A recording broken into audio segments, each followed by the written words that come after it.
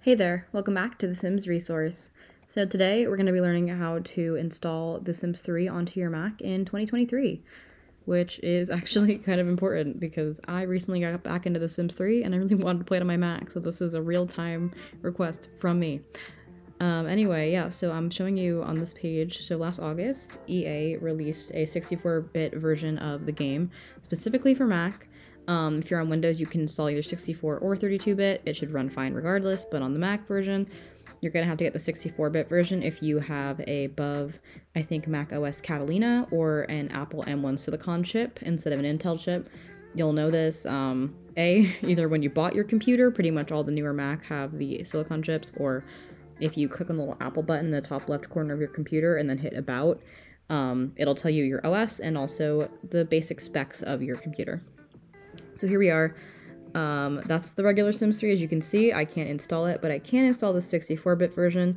If this version isn't appearing in your origin library, then you can just get in contact with EI support. They should be able to help you over chat. It took me like probably less than 10 minutes for them to get back to me and help me out, and then it appeared in my origin, so highly recommend seeking them out. They're really helpful. You're gonna have to go through one of these little click screens for every single expansion pack you have, so just a heads up, I have all the expansion packs on Steam, but because the Steam download doesn't work for Mac, just heads up, yeah, if you get the game on Steam, you will not be able to install it on a Mac. You can only install it on Windows, but on Origin you can use both. But yeah, so I only had to do it a couple times because these were my original games that I had on disc. Crazy, isn't it? Oh my god. None of my computers today even have disk drives. And yep, from there we are just going to start the download. As you can see here, I'm literally just waiting for it to start clicking along. It took me like 45 minutes to install the base game, but I was also sitting right next to my router, so take that as you will. Depending on the strength of your internet connection, it may be a really fast download, or it may not be a very fast download. I'm on a laptop, so I didn't plug into Ethernet, but I guess if I'd done that, it would have been a lot faster. And then you can see here I am. I'm just installing Supernatural and all of my other expansion packs. I think I have 4 or 5 installing. Each pack took me about 5 minutes to install. Somewhere from about that. I think Seasons took the longest. I was closer to 10, just because there's so many like features that came with that pack. And the 5 packs I was installing were, I think, Late Night, Supernatural, Seasons, and Generations, and oh, there's one more. What was it? Maybe Island Paradise. I had a 5th pack, that's all I know. And yeah, these are all from my disc days back in the day when I had a computer with a disk drive, which really tells you how long ago it was because so few computers now even come with disk drives. I wanted to try and play one of my games a couple months ago and I had to order a separate disk drive to run it. So I figured it was finally time to upgrade to the 64-bit version. Also, as a heads up, because it appears as a new game in your library, you're going to have to re-download the whole thing if that hasn't been obvious enough so far. You have to re-download the entire game, and you're going to have to transfer over any saves, any families, any builds, anything that you care about, that you want to switch between your games.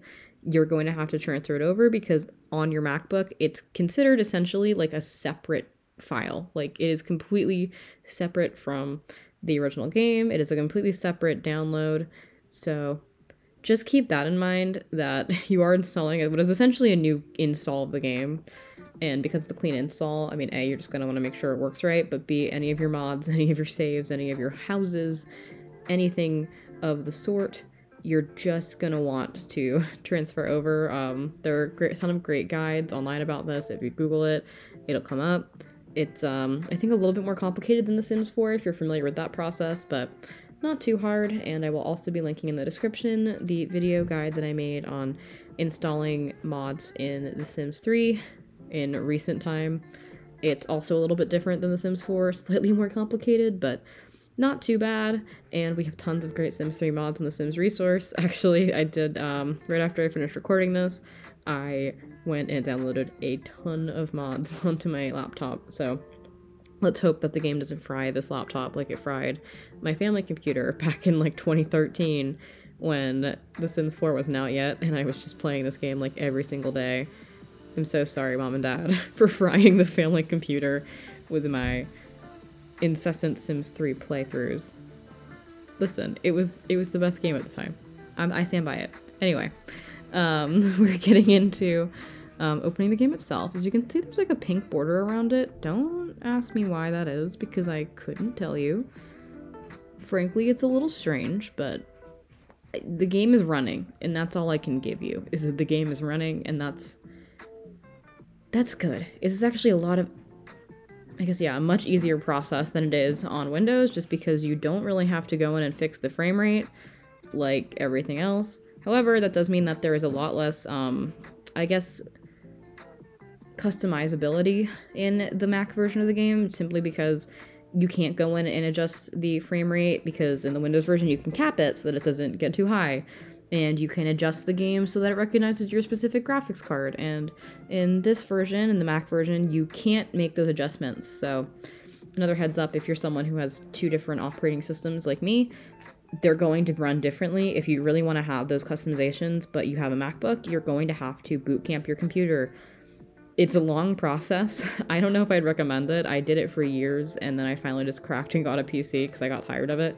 But if you really, really, really want all the customizability and features of a Windows computer without having to buy a separate computer, I would say absolutely just go boot camp your computer. Windows 10 is a free install, and I mean, obviously, you know, do so at your own risk.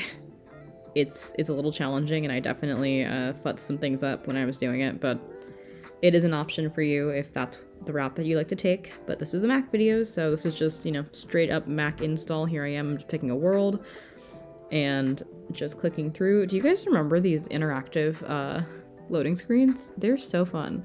They're still laggy. I don't think they're ever going to stop being laggy, but I love them.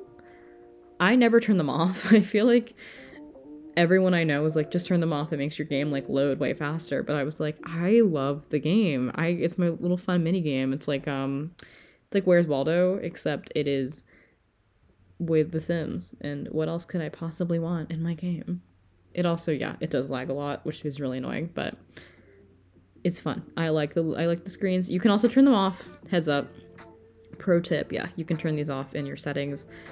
And you can also turn off any other in-game advertising, because if you don't turn them off, then in your, for example, I'll show you in Create a Sim, you will still see the little like things that you can buy on the shop, even if you're just playing your game. And if your computer's connected to the internet, it will continue to show those things unless you opt out of it. So highly recommend you opt out of those things. Wow, this is taking forever. I really thought this loading screen was going to be moving faster. Now I'm starting to regret not just turning them off. Oh, there we go. Look at Sunset Valley. It's beautiful. I mean, it's still loading a little bit, but that's just how the game is. I love this game so much. Look how beautiful it is. Ugh. Miss you, Sunset Valley, every day. And I don't have to miss it anymore, because I can just keep playing it. Here we are just going to Create a Sim. As you can see, the game is running fine. It's still, I mean, a little laggy, but I frankly don't ever expect The Sims 3 not to lag. It is a game that, from what I've read, from a game dev perspective, is just really, really complex and hard for a lot of computers to run. So you do have a better shot with a newer computer, but it's just not going to be easy, I think, regardless of your operating system or your computer setup. There's always going to be some issues with this game just because of the way that it was built. And that's a little unfortunate. I totally get it, but just to note, yeah, you're never going to have this game running totally perfectly smoothly, but you can get it running really well. And this Mac version seems to be running pretty well, honestly. Yeah, there's a little bit of a lag issue. Up there you can see all the things you can buy from the store if you want. Again, I suggest turning those off just so you don't accidentally click something and it takes you out of the game to like go to a site. I also think it's really funny how a lot of these clothes that are meant for the they're really trendy at the time the game came out, which was 2008, but it's just funny how like fashion trends are coming back around, so now all these like outfits that like in the mid 2010s were kind of cringe are now like really cute again. Just a fun little thing that I've noticed. And yeah, here I'm just quickly customizing the sim, but as you can see, it's running pretty smoothly. I think that the 64-bit version is definitely the way to go on a Mac. I mean, Origin won't even let you install the 32-bit version, but if you're trying to install it any other way, I think from what I've read, macOS Catalina, like anything before that, can run 64-bit games, but anything past that, your computer won't know how to run them.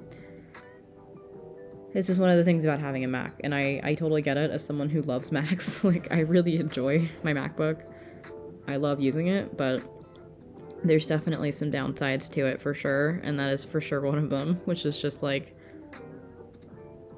man, I really can't do as much gaming on this as I would like, so I'm glad that EA took the time to port this over to newer MacBooks. I mean, it was pretty recent, it was about 6 months ago, but I'm glad they took the time regardless, because I think that this is a pretty important move to helping everybody keep playing their Sims games, even when things get updated. I would also say, yeah, just be careful with how many mods you install, stuff like that. If your computer is, you know, older, you may have to upgrade it. It's just kind of a fact of computing.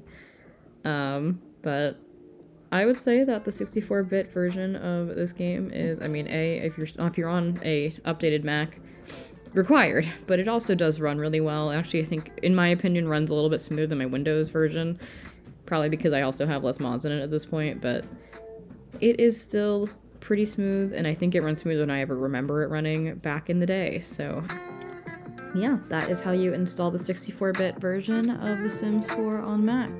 Let me know if you guys want to see how to install mods onto a Mac. It is basically the same as Windows, but there are some slight differences, or anything else when it comes to The Sims 3. Have a great day.